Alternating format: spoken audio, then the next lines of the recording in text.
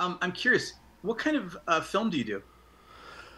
Okay, so I do these for hire. I do a lot of corporate, nonprofit videos, commercials, things like that. But my own personal films are art house science fiction Oh, things. sweet. They're very specific for a very specific type of audience. They're largely influenced by the New York art gallery scene, so they can be tough sometimes to watch. Okay. But I actually started out wanting to do Hollywood, and it's always the age of 32, isn't it? The age of 32, I'm like, I'm more interested in the art gallery scene. Everything I've done seems to go back to like art house.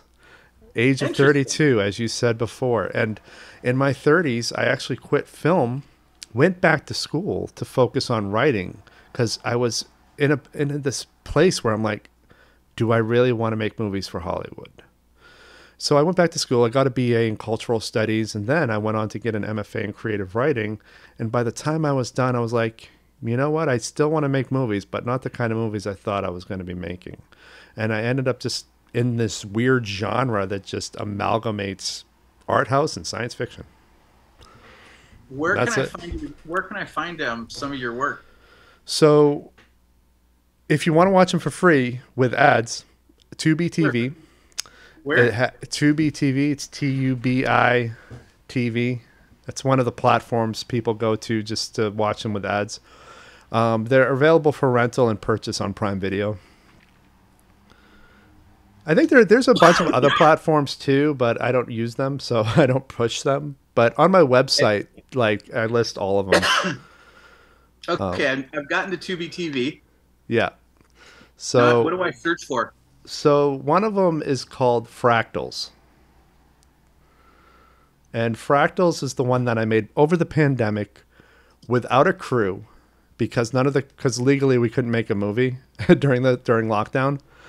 So I didn't have a Got it. crew. It was just me and some actors who basically were in my building for a month. Okay, that's funny. Fractals. Okay, These, I just pulled it up. Let me see if it's. How do I know it's you? all right, what's it look like? Oh, I got it. It's got your name on it. Oh, okay. Okay, And then it's then definitely you. the sister film of that movie, which I did between my BA and my MFA studies, is called Death and Life. But on there, it's under Eric Norcross's Death and Life because there was a thing with the title that Hmm, I don't want to get into because it's all technical. But okay. yeah, and that's sort of like that. After my BA, I made this movie, Death and Life.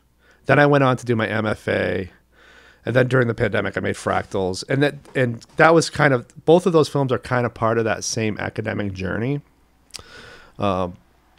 But now I'm doing a monster movie, and that'll Oh, probably take another few years. So, okay. and again, that's going to be like art house because I'm now kind of like unpacking what a monster is in society, different people's perceptions of what a monster is, like mystified by how some people are attracted to certain types of monsters. Like there is actually a sexual attraction to vampires. And then there's also a fetish for werewolves, and I find that very fascinating. So I'm trying to unravel all of that because I can't just make a monster movie. I have to make it hard for myself. That is exactly what you're supposed to do. I know. I mean, we keep coming back full circle with everything that I put on this checklist here of things I wanted to talk about. Yeah, it's you're as long as you're voluntarily making it hard for yourself, you win.